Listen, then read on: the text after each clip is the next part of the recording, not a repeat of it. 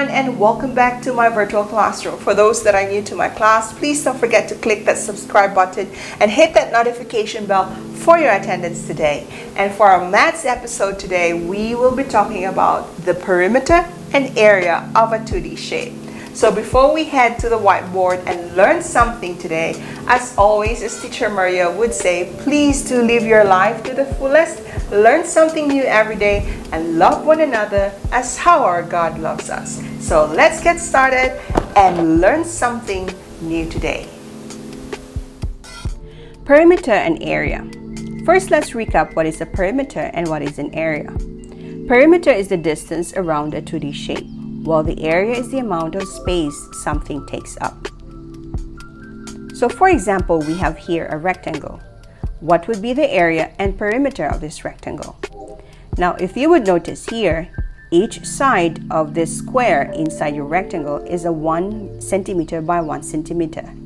So if it is 1 centimeter by 1 centimeter, we call it square or unit square. That is the reason why the unit for area is actually in square.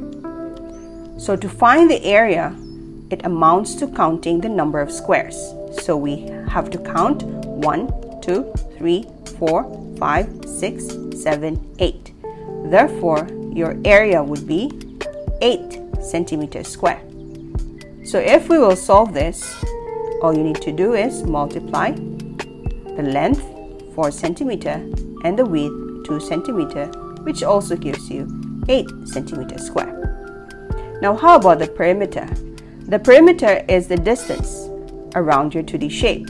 So if this bottom side is 4 cm, therefore on top will also be 4 centimeter and the side will also be 2 centimeter. So we have 2 of our 4 centimeter plus 2 of our 2 centimeter. Therefore 2 times 4 will be 8 centimeter. 2 times 2 is 4 centimeter. So 8 plus 4 will be 12 centimeters. Now in this video, we will be covering the rectilinear shapes only.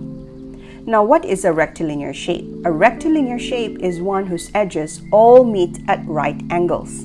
So we actually have two ways or possible way to find the area in a rectilinear shape. One is we do an additive method and the other one is a subtractive method. In this video, I will show you the subtractive method. The additive method is just simply to cut the rectilinear shape into two shapes and add the area 1 and area 2. However, in this video, I will show you how to do the subtractive method. Now, the first step in the subtractive method is we extend the sides here to form a bigger shape. So since you have 2 centimeter here on top and have 10 centimeter, and we all know that opposite sides are equal in measure, so if that is 2, the remaining part here would be 10 minus 2, which is 8 centimeter. Now the same thing on the other side or opposite side, you will have 10 here and the measure on the right side is 3 centimeter. Therefore, 10 minus 3 will be 7 centimeters.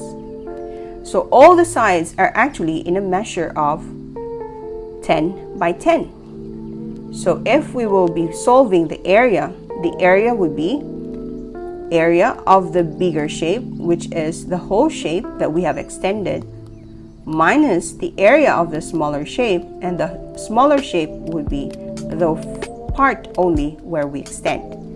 So the area of the bigger shape will be 10 by 10, so 10 centimeter times 10 centimeter, minus the area of the smaller shape, which is 8 by 7, so 8 centimeter times 7 centimeter. 10 times 10 minus 8 times 7 would give us 44 centimeters square. Now how about the perimeter? The perimeter is simply adding all sides. So since this is equal, so this means this is also 7 and this is equal, that means this is also 8. So since there are 4 sides which are actually a total of 10, therefore perimeter will be 4 times 10 centimeter. That will give you 40 centimeter, which is our perimeter. Find the area and perimeter of the shape. Now, what is the first step? The first step would be we will extend the side on our right side and extend the side below. Now, if you would notice, on the left side this is 13 meters and on the right side it's 7 meters. So 13 minus 7 meters will be the measure of the remaining side on the right. So this should be 6 meters. That means opposite to that would also be 6 meters. Now on top you have 12 meters. Therefore, if this is 8 meters, opposite to that will be 8 meters and the remaining side would be 12 minus 8, which is 4 meters. Now, how do we find the area of this shape? Again, the area would be the area of the bigger side or bigger shape minus the area of the smaller shape. So the bigger shape would be the whole one which we have extended. That would be 13 meters times 12 meters minus the extended side or the extended part of the shape, which is 8 meters by 6 meters. So 13 times 12 minus 8 times 6 will give us the area of the shape, which is 108 meters square. Now, how about the perimeter? The perimeter is simple. Since we have extended and this is the same, 6 and 6, therefore perimeter would be 2 of our 13 meters plus 2 of our 12 meters.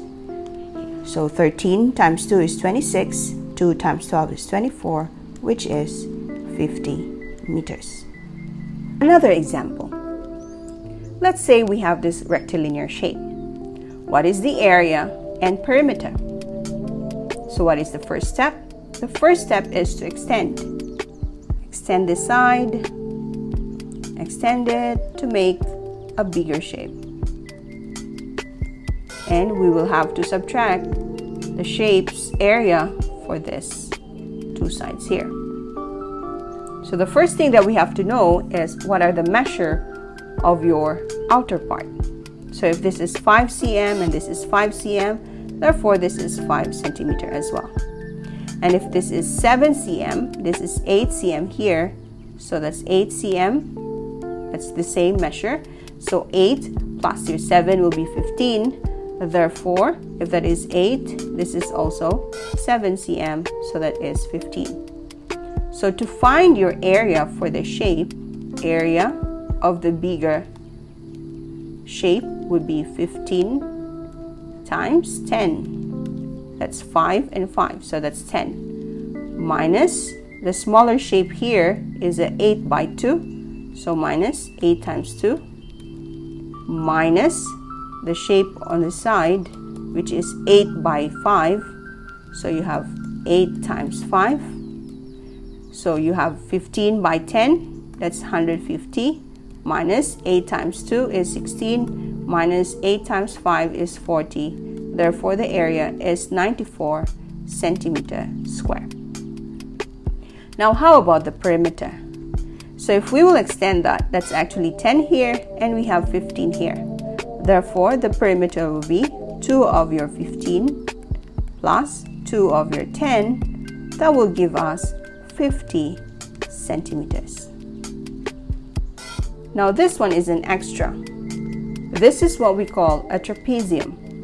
What is the area and perimeter of this trapezium? Now, how did we come up, or how did they come up with the formula area, height times base 1 plus base 2? That's actually because this shape has two smaller shape, which is a rectangle and a triangle. The rectangle here would be one of our bases times our height, and the area here would actually be 1/2 base times height. That is where the 1/2 times height of the area of the trapezium formula comes from. So we will have 1/2. The height, do not be deceived, it's not 6 centimeter, it's the 5 centimeter, times the base, which is 7 centimeter, plus the base below it, or the side's length, plus 9 centimeter. 1/2 times 5 times 7 plus 9 would be 40 centimeters square. Now how about the perimeter? The perimeter is simply to add all the sides.